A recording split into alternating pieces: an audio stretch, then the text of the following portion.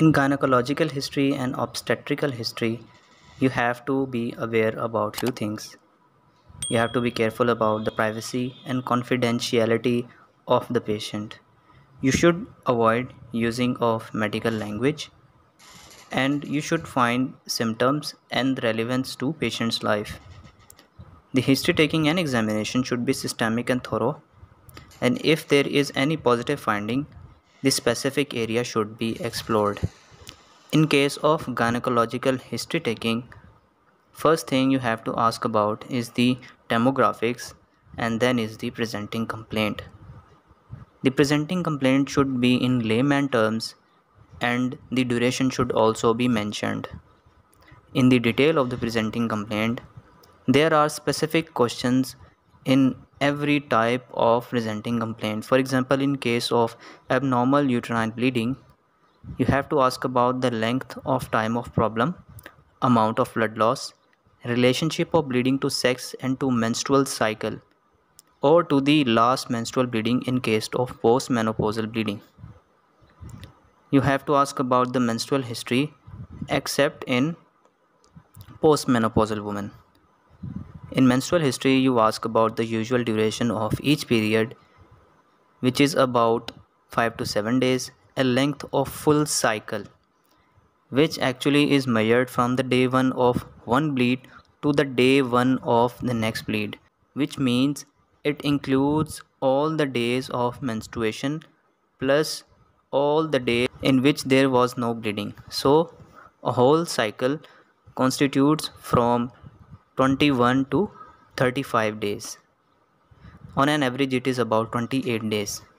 You have to ask about the first day of last menstrual period, the pattern of bleeding, which could be regular or irregular, and the length of cycle. You have to ask about the amount of blood loss. Normally, it is from 10 to 35 ml.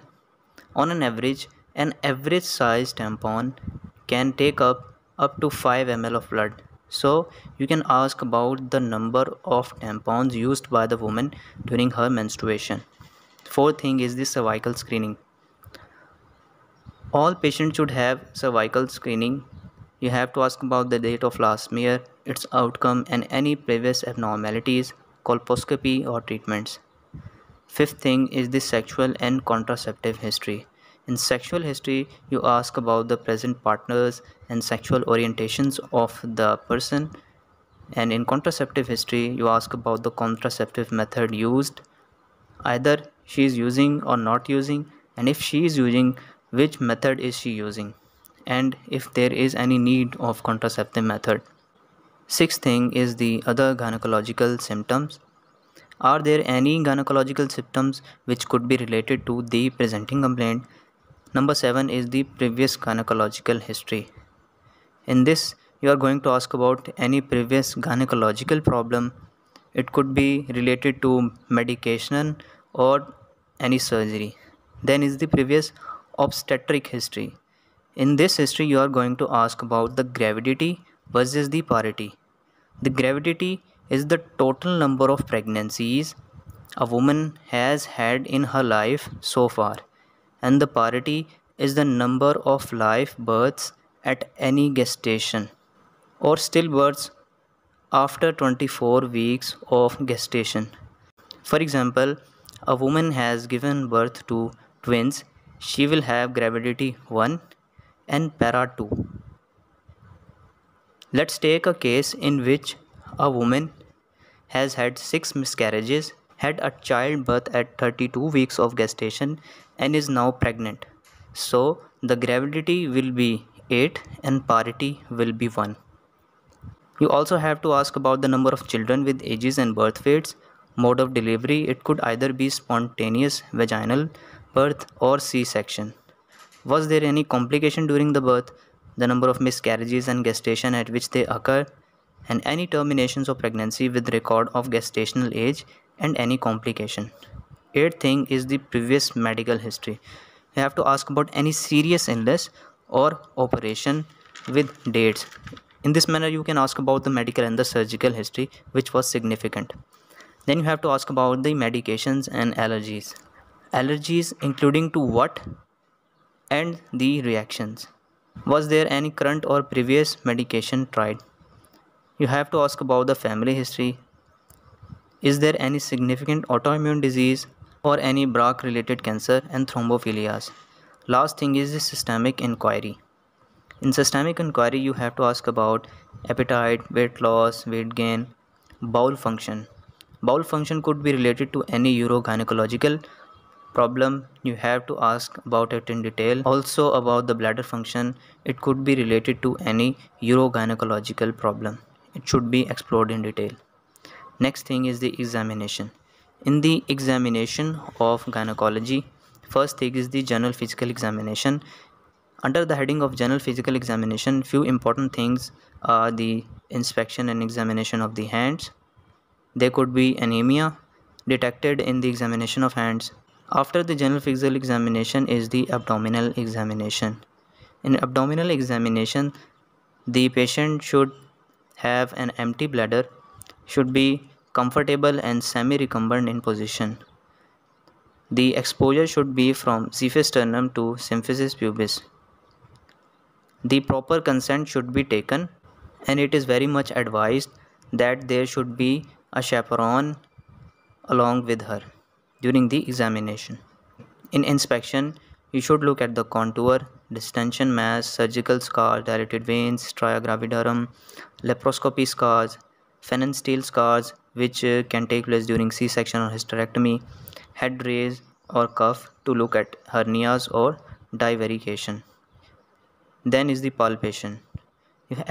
You have to ask if there is any pain in the abdomen and if she feels pain when it is touched. If there is pain at any side, this side should be examined last.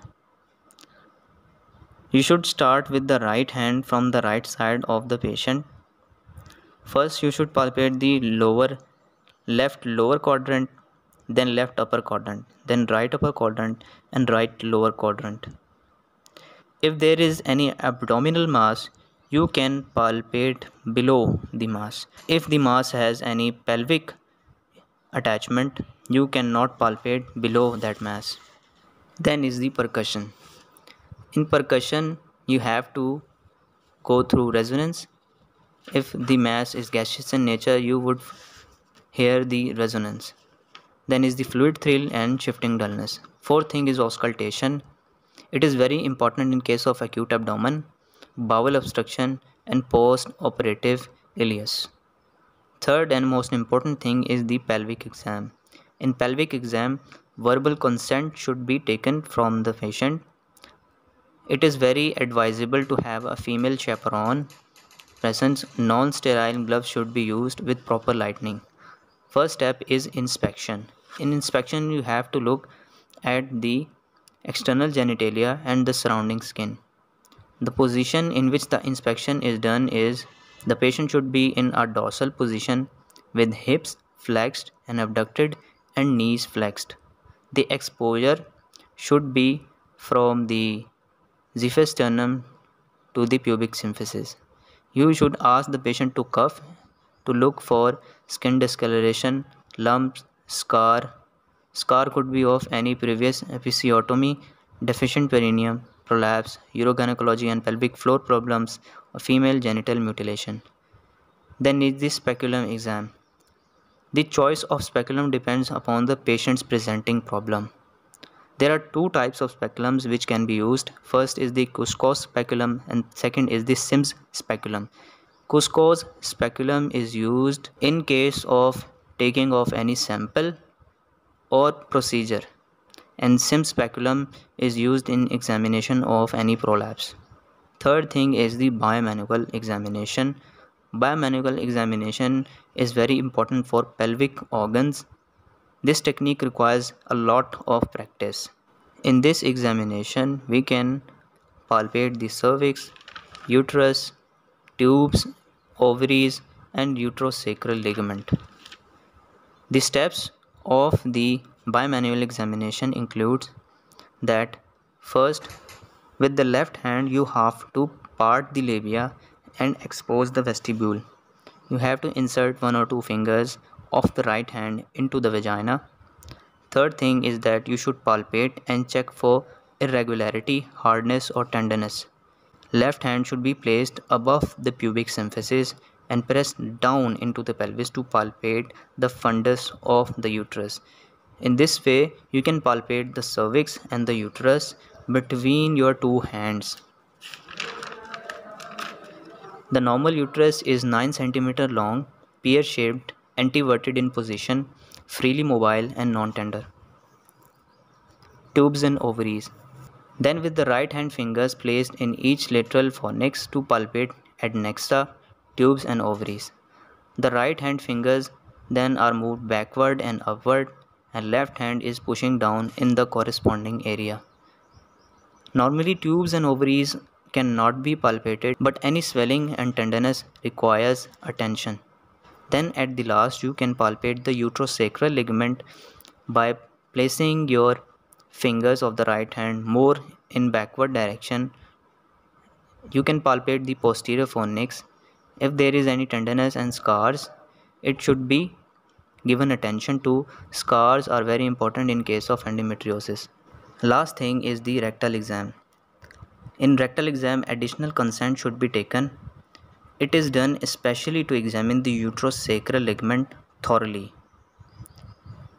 In this exam, enterocele can be differentiated from a rectocele, and rectovaginal examination could also take place in its place. If there is any lesion in rectovaginal septum, it is much appreciated in the rectovaginal examination. So hope you like this video. Kindly subscribe to my channel and hit the bell icon. Thank you.